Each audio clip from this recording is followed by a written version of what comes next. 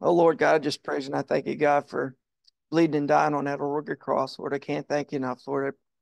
I just pray, God, your blood would be upon me, Lord God. Forgive me my sins and my shortcomings as I claim the blood of Jesus Christ, Lord God. I pray that your will be done today. And I pray for the High Songs and Pastor. Keep them safe as they travel from Arkansas down to Texas. And Lord, please let there be no bad weather, tornadoes, or anything like that while they're down there. And just bless them and keep them safe. And Lord, your hand be upon them. Um, and I just pray, God, for everyone else that'll be preaching and teaching. Pray for Samuel, help him. Pray for Ben on Easter Sunday. Help him, Lord God. Just guide and direct everybody, Lord. And your will be done. I just thank you for all that you do. In Jesus' name I pray. Amen. Well, um, as I was getting ready for this, this is kind of my busy time, but uh, I still, regardless, I wanted to preach when Pastor asked me to get up here, preach and teach. I had my mind set up. This is more important than doing anything else.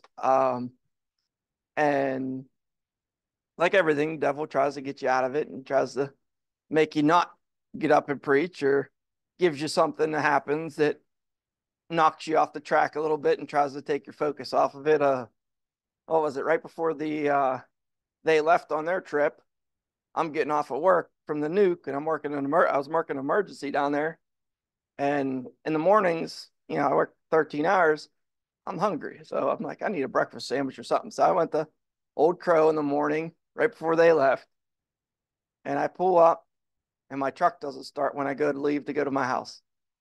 I got my sandwich, I got my coffee, and here I'm texting Brittany. I'm like, Brittany, did you guys leave yet? Like, I need Justin down here with a set of jumper cables. Like, oh, good. We're already on our way down. So the Ice Songs had to come bail me out and give me a jump just so I could get home. They're like, you look exhausted. I go, I am. I am. I'm tired. But um uh and even with the amount of time I had to study, I had yesterday. So I kind of know what it feels like to be Pastor Jim, because I slept 1 hour last night. I, I studied all night long, and mainly on my sermon and not my Sunday school, which last time I did, I spent a week studying for my Sunday school and only gave my sermon like 10 minutes that I wrote in the back in the library. And Pastor got like 4 sermons out of it, which I don't know how, but but I my Sunday school is just, it's not a deep teaching in any way. I kind of wanted to tell you guys a little bit of something about me and coming to Christ the way it happened with me, and how I led up to getting saved, and um, how things went through life. Um, I had a very godly grandmother, a woman that loved the Lord, and um, I don't know if I was 10 or 12, and she gave me like a vague, um, I don't know, vague plan of salvation. Or my grandma had this, like, I know that they used to teach there was a certain age that the age of accountability was. It was either 10 or 12. You know, I, it was before my teenage years. I know that. Um, and my grandma just said to me, Tom, if you want to go to heaven, you just have to ask Jesus to come into your heart. And oh, okay. And she didn't quote any scripture. She didn't tell me um, anything other than that. And I could remember going home and doing it that night. But I didn't know. I didn't know that why I was going to heaven. I didn't know any of that stuff, really. Like I said, I was either 10 or 12. But um, fast forward to I'm 21, and I start coming to this church. Um, Brooke had invited me, and I started coming. And I could remember, sitting and listening and it being completely different than anything I've ever heard or seen before, especially when you come out of the Catholic Church and you don't see or hear anything. I mean, you kneel, sit, and stand and repeat. And I mean, if you've ever been one, most people that's never been, there's a kneeling pad that flips up and down in the front of your pew. But like most of the kids that's been in this church would never even know, like, what's that thing for? Well, that's where you get down and kneel and pray. Um, but you don't really hear anything at the Catholic Church. That's where I grew up, St. Titus.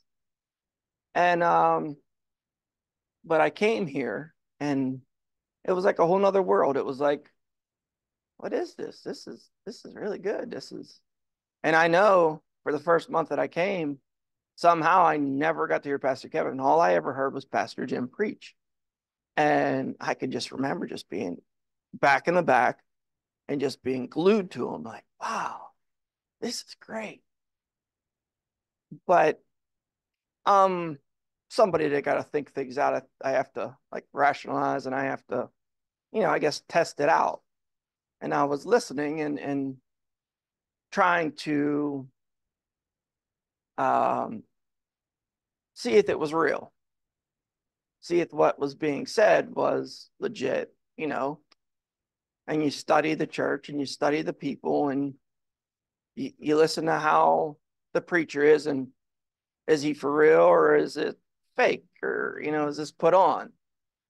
And from October to obviously January, I came to the conclusion, yeah, this is legit. This is real. This is the real thing. This is what I want. And I kept stumbling over verses. And there was a verse that just kept ringing in my head, and it's not like a typical it's not a typical verse that you think of whenever you're pondering salvation, but I thought of faith cometh by hearing and hearing by the word of God. Um, and that kept playing in my head like, wait a minute. I never remember hearing the word of God. I never remember getting any verses being told to me about um, being saved. I was really confused. So ultimately that led me to the night of my birthday party up at Pastor Jim's. Um, to talk to him and him, oh, okay, let's go. And he proceeds to witness to me for 4.5 hours. I think we started at 11. We ended, I think, around 3. What's that? Doc said I got off easy. Well, he had been preaching to me for months, brother.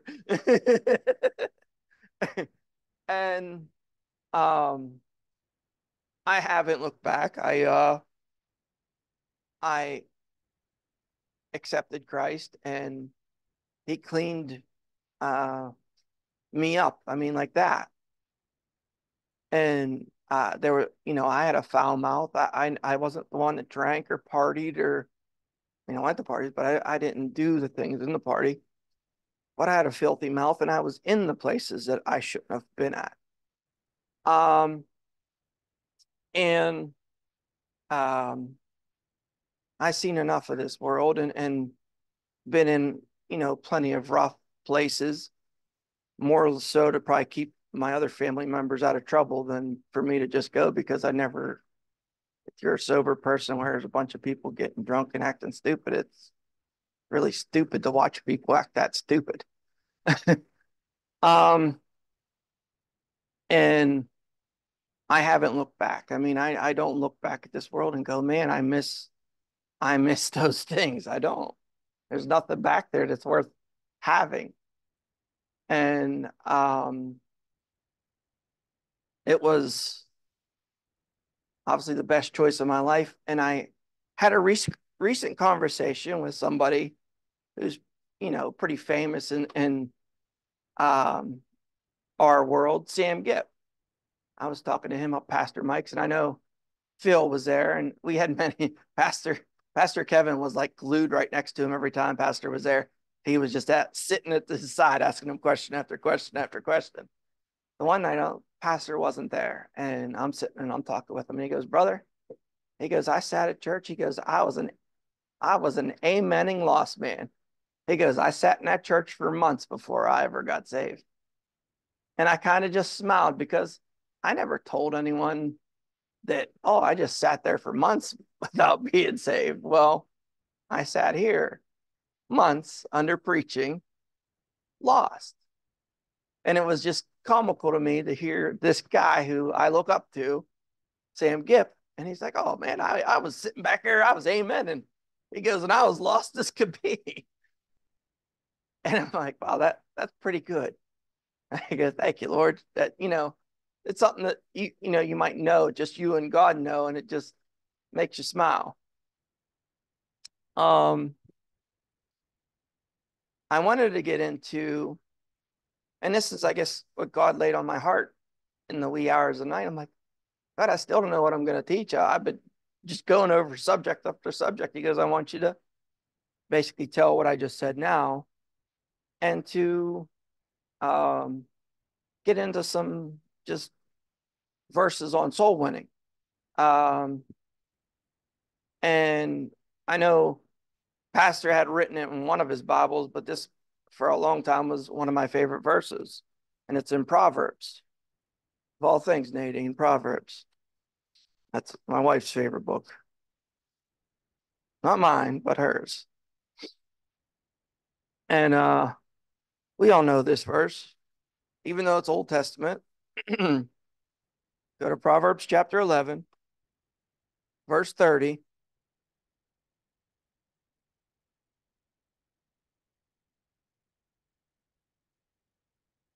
"The fruit of the righteous is a tree of life, and he that winneth souls is wise." You know, you want to be wise? The door sticks, Pastor. How do you get this thing open? Out there, the great congregation. There's plenty of them. They're not always going to be in here. We're just sitting around waiting for months to get saved, like I was. Uh, they're out there. You run into them at work, and you run into them at sporting events, and everywhere else that you might go to, gas stations, what have you, Tesla charging stations, or whatever your thing is. Um, but you should want to be out there leading them. I want you to go to another Old Testament book, over to Psalms, over to chapter 126. Psalms 126.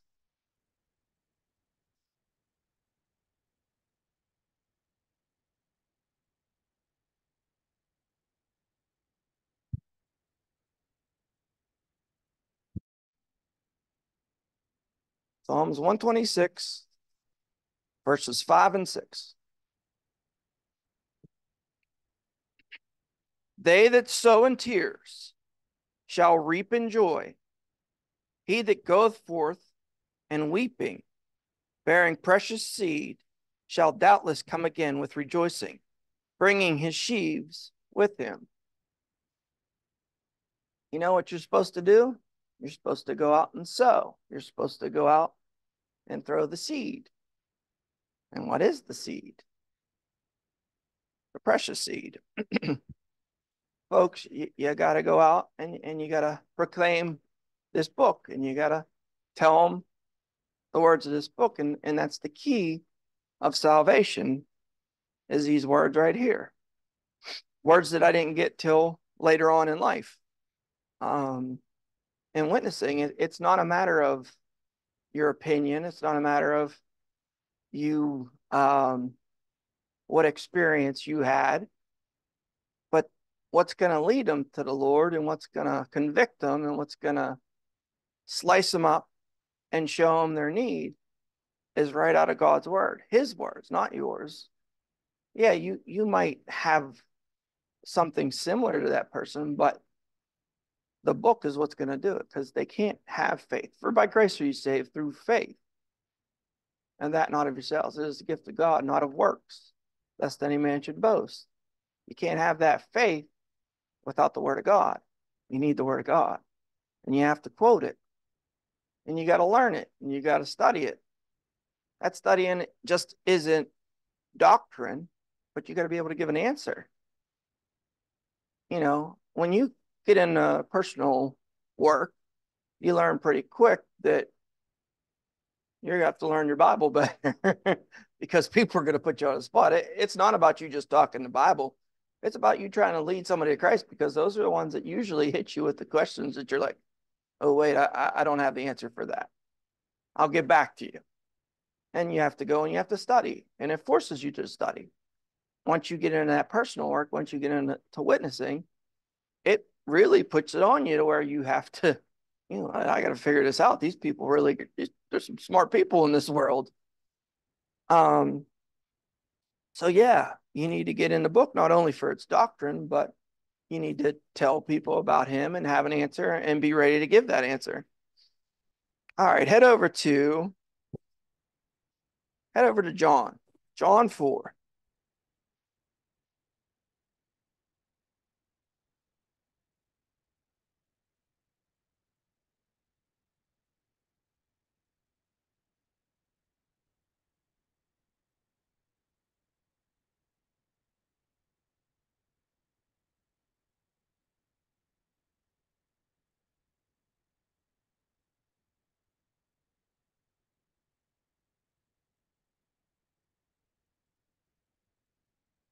John chapter 4, verse 36. And he that reapeth receiveth wages, and gathereth fruit unto life eternal, that both he that soweth and he that reapeth may rejoice together. So what you're sowing, you know, I might get in that later. You're also going to see the fruit thereof. You're gonna see when you lead a person to Christ, and the joy that you get from it and the joy they get from it. When you go out and you proclaim his name. Head over to Second Corinthians. I did a couple of verses. Second Corinthians chapter 9.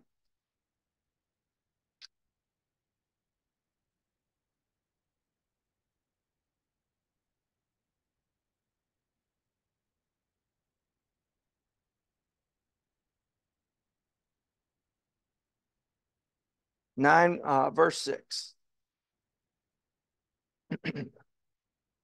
But this I say, he which soweth sparingly shall reap also sparingly, and he which soweth bountifully shall reap also bountifully. So the more you do it, the more fruit you're going to see. Some might see more, but the more you go out and do it, the chances are going to increase because you're doing something more. It's not just like, oh, I did this one time and look at all these souls. I got 1,000 souls. It doesn't go that way. You got to keep out and keep doing it and keep going and going. And you'll eventually start to see your fruit, and the Lord will start giving you the souls because it's ultimately him that giveth the increase. Paul said, I sowed, Apollos, but I was watered, and God giveth the increase. It's not all about what you do, but God will do it through you. Head over to First Corinthians, my bad. First Corinthians chapter 3.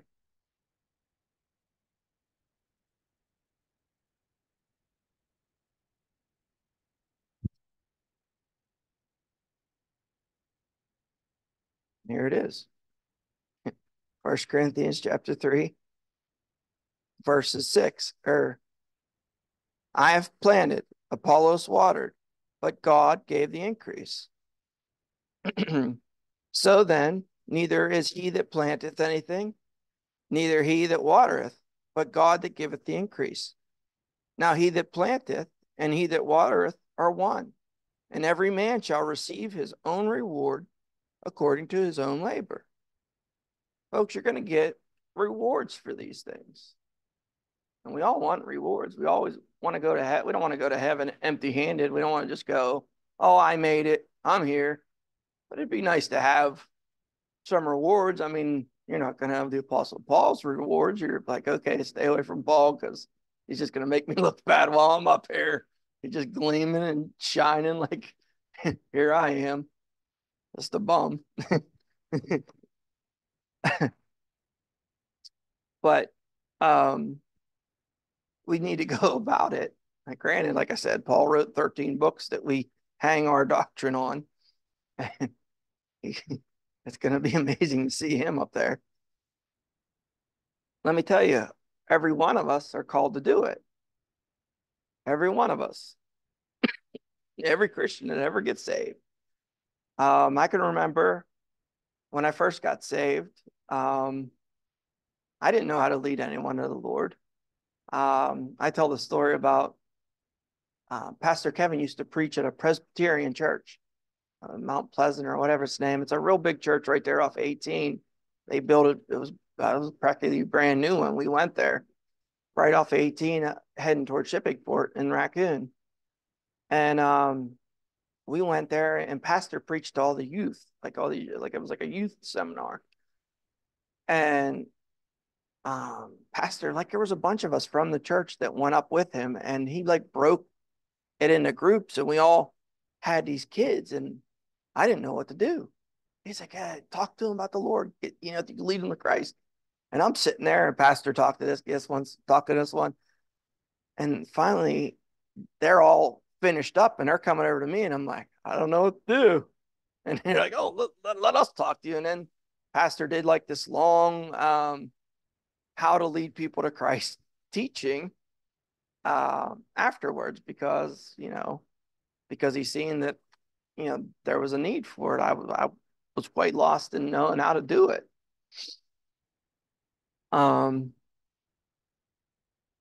Head over to Mark. Head over to Mark 16.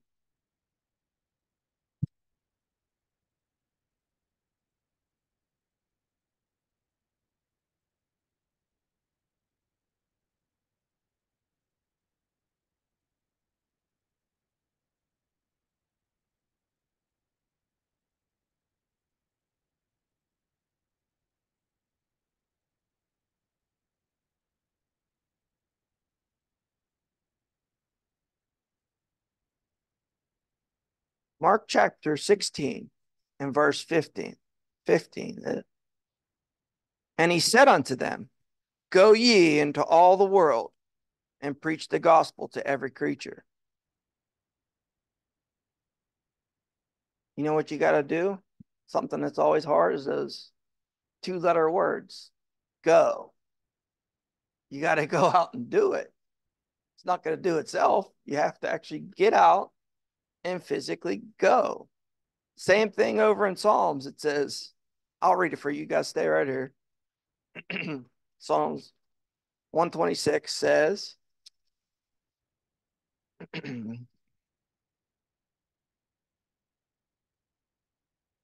they that sow in tears shall reap a joy, and he that goeth forth. You got to go out. You have to get out there, and you got to do it. There needs to be boots on the ground when you're at war. You could set over all the bombs and all the planes, but if there's no boots on the ground, you're not gonna achieve victory. The biggest problem with Vietnam is we flew in, fought them on a turf, and then flew our troops right back off the ground and left it to be retaken again. It wasn't a very intelligent way to fight a war. Usually when you go in, like World War II, you had a mass of formations. And they came and they took the ground and they stayed there and they kept pushing. Not in Vietnam. It was like, oh, let's fly in. Get our troops in there. Let's fight this war. Let's fly them out. Let's go back to base. And it wasn't a conventional war. Like if you look at how Ukraine and Russia are fighting, it's, battle lines coming and going. And that's what we're in today. We're in a war. We're in a war for the Lord. And we got to take ground. And we got to lead souls. This world, it's a pretty wicked place. I mean, and America's getting worse and worse. There's a story I could tell you. I don't know if you know about the Lincoln Park stuff that's going on, but within the past year, there's been 5 suicides. Now, in my entire life, I've never heard of one school in 1 year, kids having to deal with 5 kids killing themselves. I mean, they really didn't have but one suicide. And I think the whole time I went to Hopewell, there wasn't anyone while we were in school that killed themselves. They had to deal with 5 kids, killing themselves. And a lot of it has to do with this whole agenda America's messed up in, with not knowing whether boys are boys and girls are girls. And my sister is a counselor. That's what she does. And after that 5th suicide, my sister was called in, and a group of these people from the state were called in to go there and talk to these kids. And my sister noticed these girls coming in dressed like boys. And my sister was a tomboy growing up. And my sister could outclimb any boy tree, and she could ride boys' bikes better than most boys. And I mean, there are girls like that. I think probably Kelly's the same way. She could out bench press her brother. But if we were living like if these girls were living back then in the day, they'd be shoving this garbage down their throat saying, "Oh, you're definitely a boy. You couldn't be a tomboy as a girl. Or you couldn't have a little feminine side to you if you were a guy. Oh, you don't even know what you are." They'd want you to make the switch. Well, these girls came in, they were dressed like boy. My sister, she's not somebody that does the internet, or she don't watch too much TV. Pretty kind of like secluded in a way. But she asked these girls, like, "Why are you dressed like boys?" And they start explaining themselves to my sister. My sister said to them, "What you just explained is me when I was your age. I did all that stuff. Look at me. I'm still a girl." She goes, "I'm still a woman. I didn't have to change myself because I like to do all that stuff." She goes, "I had best friend guys. Didn't mean I needed to be a guy." And, this was multiple people that my sister ran into. And the girls afterwards said, "You know what? You just gave us the best advice we've ever gotten." Because the education system is shoving it down their throat. It's telling them, "Hey, you're messed up. That's your American society today. That's America." You got the medical field doing the same thing, saying, "Hey, questioning little boys and girls. Are you a boy or a girl? And here's some medicine. We'll switch you over to it. We'll get you to be whatever you want to be." You can't even go fight in the military until you're 18. You can't do anything, but you can change whether you're a boy or a girl at that age in our society. And that's the state we're living in. So we need more and more of us to go out and preach the gospel. And these kids today that don't even have a clue what they're missing out. They don't know about Jesus. I mean, there's kids in churches that, I mean, I remember there was this kid that commented on Phil's post, and he looked like it was, you could tell he was a boy, but I guess he was trying to be a girl. And he grew up in church. It's like, how'd this happen? Like you wonder, like, what's wrong with this world today? You know, you got kids that leave church and get entangled in this garbage and not even Bible believing church. It just blew my mind. Like I couldn't I can remember talking to Phil in the corner about it. Like this person's messed up. Like, what's up with that? He goes, yeah, he's definitely trying to be a girl. I try and talk to him. So we need to be diligent about going out and leading this world to Christ, because it just keeps getting worse and worse, and it keeps getting closer and closer to the time the Lord's coming back. But it's sad to live in this time that like Lot lived in and like Noah lived in, because I could have never thought it could have got this bad and as fast as it did. All right, head over to the book of Acts. Get off my little rabbit trail there.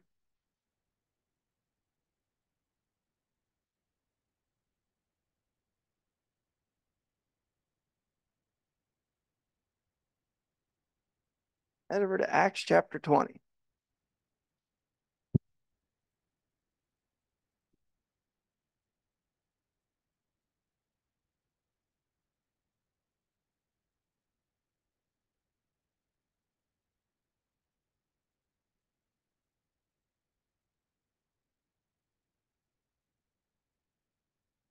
Verses 31. Acts 20, verses 31. And this is the Apostle Paul speaking. Therefore, watch and remember that by the space of 3 years, I ceased not to warn everyone night and day with tears. Can you say that you've warned everyone night and day for even 3 years, for a 3 year span? Everyone you come into contact with? All did. Head over to Mark. We'll head over to Mark.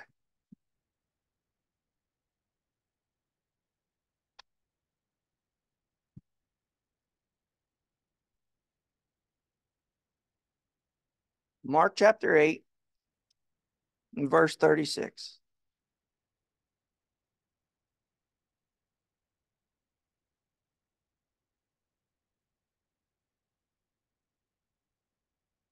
For what shall it profit a man? He shall gain the whole world and lose his own soul. Or what shall a man give in exchange for his soul? Whosoever therefore shall be ashamed of me and my words in this adulterous and sinful generation, of him also shall the Son of Man be ashamed when he cometh in the glory of his Father with the holy angels. Folks, there are many men who are filling up their silos full, but they're not going to where they need to go. They're going to end up straight in hell. And we might be their only chance. Who knows, you might know a millionaire or a billionaire that's on their way to hell. And you could step in front and say, hey, the building's on fire. You better get out. Head over to 1 Peter.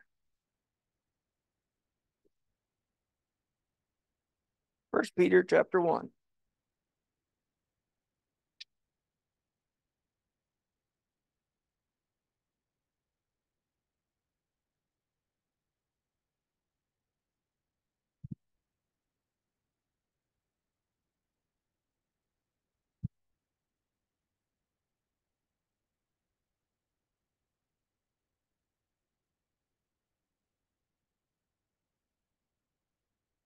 Verse 23. Being born again, not of corruptible seed, but of incorruptible, by the word of God, which liveth and abideth forever. This is incorruptible. Like I said, you sow with it. You go out on the corner, and that's what you're calling. That's what you're saying. That's what those signs are doing. They're incorruptible. And you know what they won't? They won't come back to God void.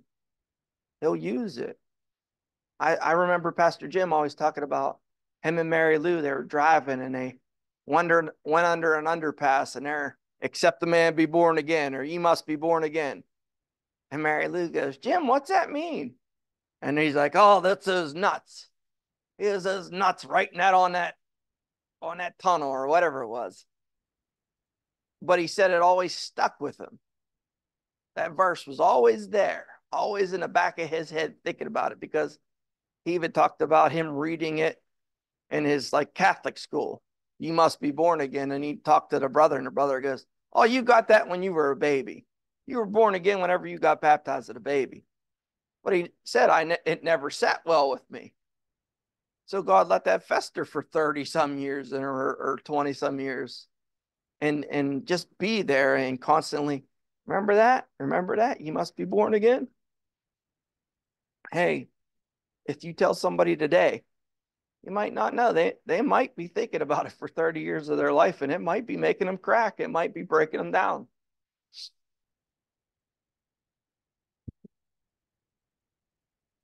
Something else, go over to Luke chapter 15.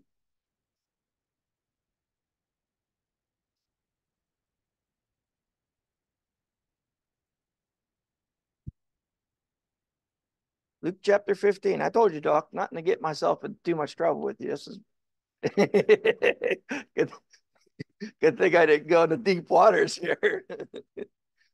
That's right. I live with that method, KISS method. Luke 15, verse 10. Likewise, I say unto you, there is joy in the presence of the angels of God over one sinner that repenteth.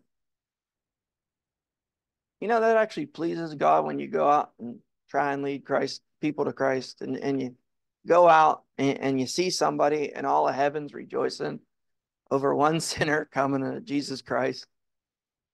When you go out there, think about that. Think about what's going on in heaven right after you did. I mean, think about what Pietro had, what, 17 kids or whatever it was at that camp. 17 kids getting all excited up in heaven over 17 kids coming to know Jesus Christ. And it's exciting. I mean, anytime you lead one person to Christ, how ecstatic you are. Could you imagine what's going on in heaven? Man, the celebration. Somebody else not going to hell. Like I said, keep your place right there. I'm just going to read real quick for you. Isaiah 55. I already quoted part of it, but Isaiah 55. So shall my word be that goeth forth out of my mouth. It shall not return unto me void, but it shall accomplish that which I please, and it shall prosper in the thing whereto I sent it. He's going to get what he wants out of his work. It does do work. It is a hammer. It's beating and beating and beating. And yeah, we get a lot of lost people's hearts are rock hard, and they got their own way. They're going to go that way. And sometimes it's really hard to try and convince someone, but it's not your job to convince them. It's just your job to get that word in there. It'll do its work. It knows what it's doing. It doesn't need your help. Just need to open up your mouth and spill it out.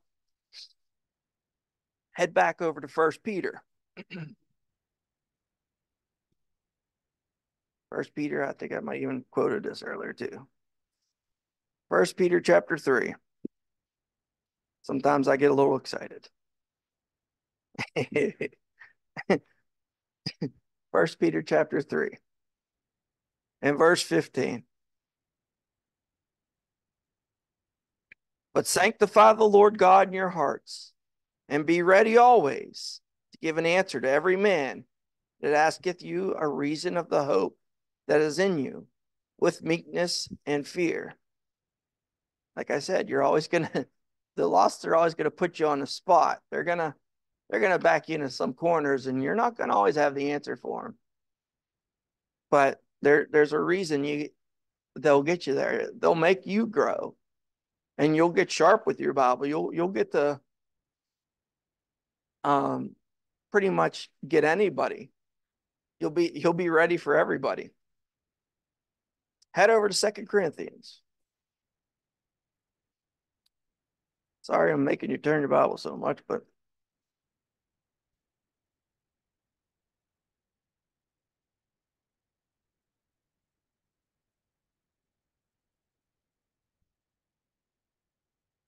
2 Corinthians chapter 5.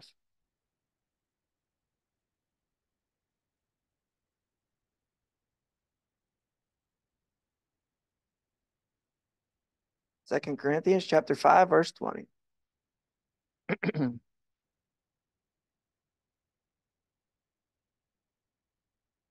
Now then, we are ambassadors for Christ, as though God did beseech you by us. We pray you in Christ's stead, be ye reconciled to God. We're Christ's ambassadors. We're down here on this earth, and like we have ambassadors to every other country in the world. They're the face of our country to that country at that time. They're the voice of that country. Well, we're the voice of Christ, and Christ needs us to open our mouth so that he can feel it and that he can speak through you to the lost, to this lost country, to this lost world. We're just pilgrims passing through this. We're strangers here, but we need to pull these other strangers out of this world. Um,